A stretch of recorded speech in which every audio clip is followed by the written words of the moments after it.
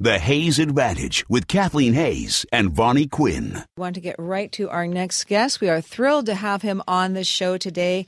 It has been too long.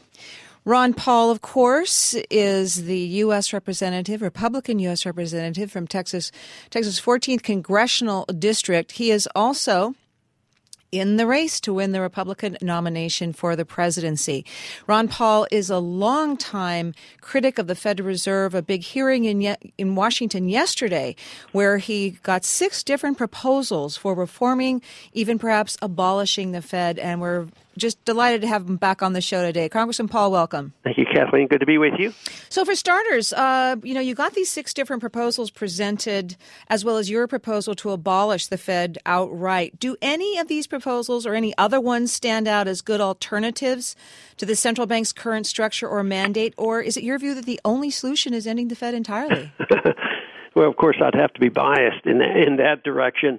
I don't think anything is going to happen immediately, but I think just your introduction sort of emphasized something I think is important, is the fact that we're talking this much about it. How many years ago when you wouldn't have a single proposal, and now we have 6. Actually, there's a couple more, and there's a lot of overlapping. But I think the debate is amazing, and the interest expressed in the monetary issue in the Federal Reserve is a fascination for me, and I think also very important. Most of the discussion yesterday ended up talking about whether or not we should have a dual mandate and what is the makeup of the FOMC and whether it should be larger and how it should be appointed. Of course, I was trying to guide the debate more into monetary policy and fiat money and backing of currency and why we have a business cycle. But I thought all in all it was a very productive day because we talked about something I consider very important. Well, are you completely in favor of a totally unmanaged economy then, or what is your prescription? Well, in history, there's been plenty of times when our country, as well as other countries, didn't operate on a central bank. Right now, of course, the conventional wisdom is that nobody can even conceive of it because it's been a long time since anybody operated without a central bank. So, yes, the free market people work on the assumption that you don't have to have a central bank. A central bank overall causes more mischief than help. It does destroy the value of the currency. We've had ours for 100 years, and it's lost about 98% of its value in purchasing power. And so we see it as a detriment, and that is why we argue the case that it would be better not to have a central bank. But we also, in one of my bills, it's a transition where we just introduce Hayek's principle of competing currencies and just get rid of the legal tender laws and let people operate with another currency. And this gives some people protection, and there's no rapid change. If people don't want to use an alternative currency, they can save all their money and put all their money in the bank and hope the Federal Reserve note maintains value. But if you could guarantee savings in terms of gold or silver, and that would be the backing of the currency, people, I think, should have that option. Congressman Paul, are you concerned that if you depart from Congress, from your chairmanship of the subcommittee that oversees the Fed, if you don't win the presidency, for example, would this halt some of the momentum to change the Fed that has occurred over the past 4 years, or do you have a plan to keep the pressure up? Well, if it does, that means I haven't, or the movement isn't strong enough. But, last year we did pass my bill in the House. Every Republican supported it, and we still have a lot on this year. But that didn't come from me, because I'm not a full committee chairman. I have no really legislative clout. It came from the grassroots. Of course, we energized the grassroots, and they called their congressman, and they said, look, this is an important issue, get on it. So I think that's going to exist, and being in Congress or not, I'll probably still work to promote these ideas, and as time goes on, I think it's going to be more necessary. I've been talking about this for a long time, but the dramatic difference occurred, after the crunch came in 2008, because all of a sudden people realized how big of an issue this was, and then they found out that the Fed acted in secrecy, and they found out that the Fed bailed out a lot of banks and a lot of special businesses, and this has gotten the attention of so many people, and I'm deeply encouraged, especially because I visit the college campuses, and the young people are fascinated with the issue of money, and now they've come around to thinking how important it is. Are you considering pushing for having abolition of the Fed as a plank of the Republican platform in Tampa? Oh, no, not really. I mean, that's my position, but I'm also a little bit realistic, about that. I think the practical thing, though, would be to get more transparency of the Fed. Most people have trouble arguing against that.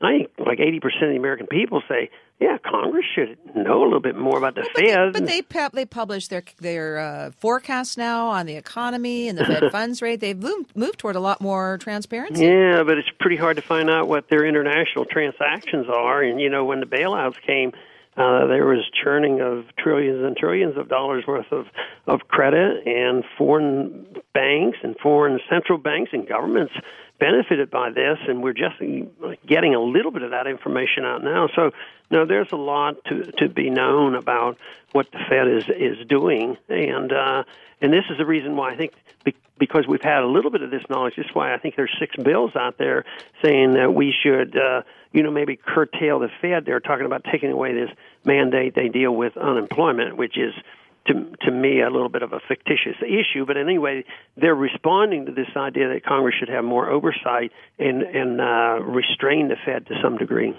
I think it was Johnny Blanchflower that said that nobody ever gets any credit for solving a hypothetical problem, though. And, we will never know what would have happened if the Fed had not been able to engage in some form of correcting the economy.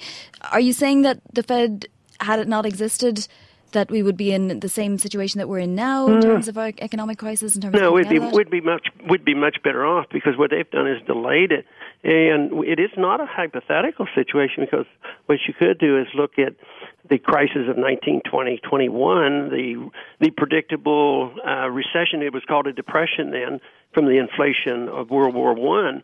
There was a total hands-off position. The Fed didn't believe in it. The Congress didn't believe in it. Very, very sharp downturn. It was over in a year. So we would be over all this if the bad debt had been liquidated, or the bankruptcies have occurred and bought up the good debt. Instead, we transferred all the bad debt directly or indirectly into the hands of the taxpayer. So the Fed owns all this mortgage debt, and they don't know how to unwind it. So it's sitting there. Okay. That's one thing that came out yesterday. Nobody's interested or knows how they'll ever unwind that monetary base. But Congressman Paul, a couple of questions on the race for the Republican nomination. You're still in it. How much longer are you going to stay? What's it going to take for you to say this is it? Well, I guess until the race is over. Right now we're starting to get people to recognize that we actually had been doing much better than they would admit before, because now when the delegates are being picked, they're finding out that we're winning some of these states. So, as far as a PR result, if we'd have had that all occurring, when Iowa was voted on, now we may well carry Iowa. Will those delegates get seated, though, Congressman? That's one of the questions, right? Oh, our people will be seated, but some of them won't be allowed to vote for me on the first go-around. But since we're in this for 2 reasons, first to win, the second to change the debate, there will be a lot of people there, hundreds, who will be Ron Paul supporters, and we'll have an influence and we'll have an impact. Speaking of that, if you can capture 5 caucus states, one of my colleagues in Washington points out you have greater standing at the convention. Assuming you succeed, what do you want? Oh, I don't personally want anything. I just want to have people know what the problems are in this country and to address them. I go to the campuses. The message is very well received there. I want them to talk about foreign policy, and I want them to talk about monetary policy and how ridiculous it is for us to borrow so much money and have this debt out of control. Congressman Ron Paul, thank you so very much for taking time out of a very busy day. Thank you for having me. You can listen to the Hayes Advantage weekdays at 12:30 Eastern on Bloomberg 1130 in New York, or on Sirius and XM Satellite Radio Channel 113. Copyright 2012 Bloomberg LP.